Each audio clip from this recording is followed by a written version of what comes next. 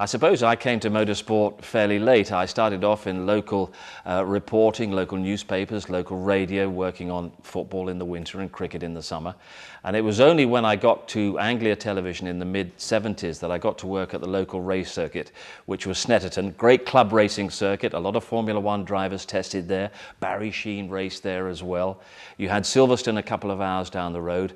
And just around the corner in Norwich, you had Lotus Formula One with perhaps the most charismatic team boss of all in Colin Chapman. Certainly the most famous and most impressive personality to be around Snetterton and the East Anglian circuits in the early 80s was Ayrton Senna. He came to this country from Brazil with ambitions like so many others to make it through Formula Ford and Formula 3.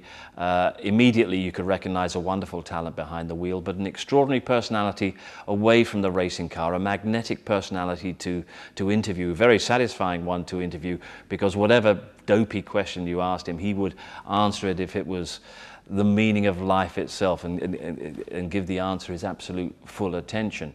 Great memories of working on the British Grand Prix for BBC. It wasn't the hardest day's work, and once the race is on, you had very little to do. And I remember Jackie Stewart coming up when we were up at the top of the Shell Tower on one occasion and pushing the young princes William and Harry through the curtain and asking me to babysit for the course of the entire race. There were uncomfortable experiences at product launches involving Jenson Button, Nigel Mansell, maybe rather embarrassing stories to tell, but it was all part of the great mystique of Formula One. It all seems to be glitz and glamour on the surface.